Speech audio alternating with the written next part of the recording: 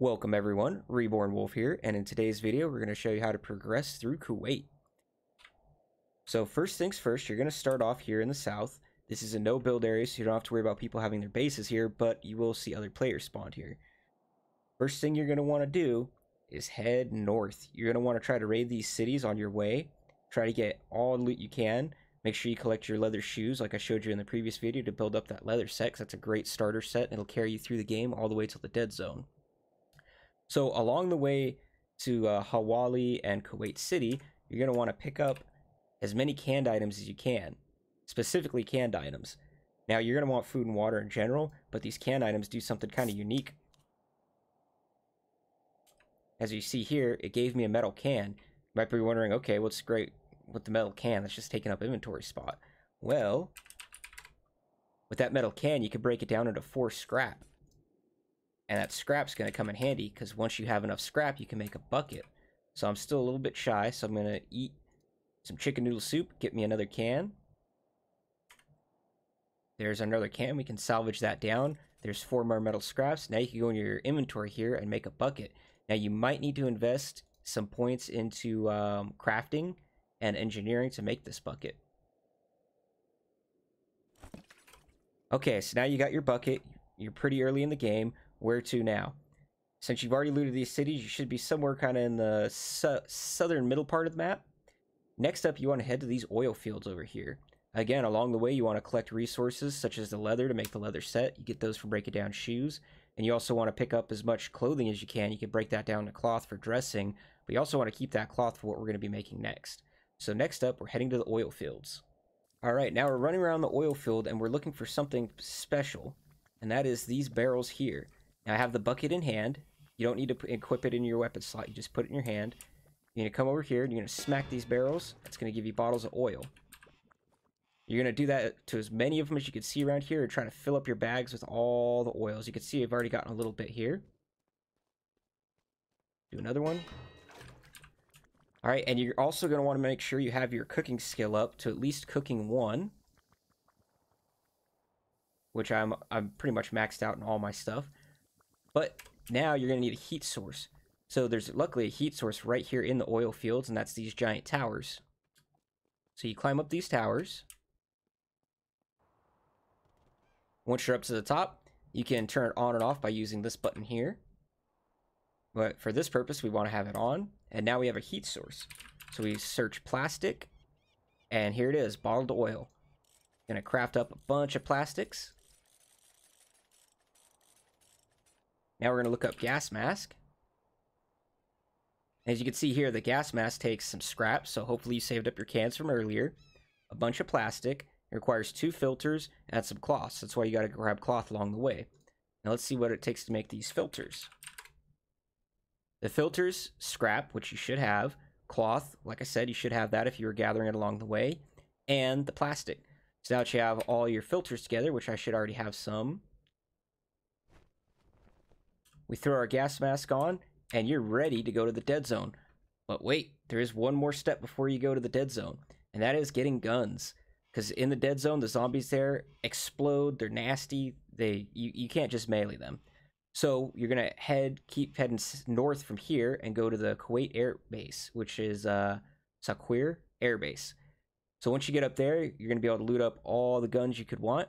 And as you make your way over towards the dead zone, you'll also find a little ranger outpost, which is marked as a no build zone right here. And once you go in there, you can loot that up and get some ranger gear, more weapons and ammo to start your swim over to here. So next up, we'll go show you the airbase. Alright, and here we are at the airbase here. Now you have to be careful. I am kind of on the backside, but there is a mega boss that spawns here. And that's him right there. So if you're not equipped yet, especially if it's your first time coming here, you don't want to go up to him and try to melee him. You try to melee a mega boss, you're not going to have a good time. It's not going to work out too well. You have to be careful as well, because there are all kinds of zombies here. You got flamer zombies and all that good stuff, and they are military zombies, so they are a lot stronger. But as you can see right here, bam, Avenger. We got ammo as well, 12 gauge shotgun shell ammo, and plenty of other good stuff all throughout the barracks. So you want to loot that up. Once you're done looting that up, you're going to keep heading towards the east. And you're going to look for this little ranger outpost. That's going to be your next stop where you can get some more equipment. So we'll see you guys there in just a second. All right, here we are at the Ranger location. As you can see here, they got a nice little bunker. And this is where you could find all kinds of military, or I'm sorry, not military, but Ranger loot. You could drop down here, which is quite a drop. If you're lucky, you could jump in there and maybe just break a leg if you get into one of the sides. But if you see down here, oh, well, there we go. Broke my leg. But this place is filled with all kinds of Ranger quality loot. So great place to stop in on your way to the dead zone. So you can loot up weapons, ammo, and all that good stuff that you're going to end up needing. Also, try to get as much cloth here as you can and metal scrap if possible, so you can make extra filters, because you're going to want a lot of filters to loot that dead zone. But next up, the dead zone.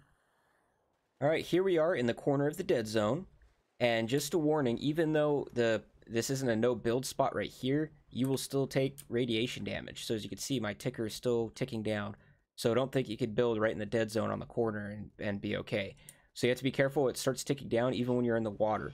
But once you get to the dead zone, you want to head over to the buildings right in this marshy area. And then there is buildings scattered all along the outside of the dead zone. Now, why do you want to go through the dead zone? Well, that's to get all this cool spectral gear. Like the spectral top here. It gives you 15 slots, 25% armor, and protects against fire, which is amazing on Kuwait because there is a lot of flaming zombies here. You can also upgrade your talent here with different pieces from around. And that one gives you 30 slots and 17 armor. If you don't have the talent yet, you have to do the quest line to get it and rebuild it. You also can get spectral pants. They give you 12 slots and 25% armor and protect against fire. And you get the spectral helmet, which gives you 25% armor. Also unique to this dead zone is this pulse magazines and pulse magazines for rifles and for pistols. And these give you extra damage, and they give you all kinds of neat bonuses. Basically, it adds like electricity to your weapon when you fire it. And you can put it in any type of weapon that would take magazines or pistols. So as we move further into the dead zone here, you'll see that we have all kinds of green and visible looking zombies. We want to take those guys out, and you do see they do explode. So you have to be careful for that. You don't want to do melee damage with these guys because they will wreck you. And luckily, he's just chasing to where the guy fell, which is perfect for us. Poke our head in here. Oh, there's a zombie after us. Take him out.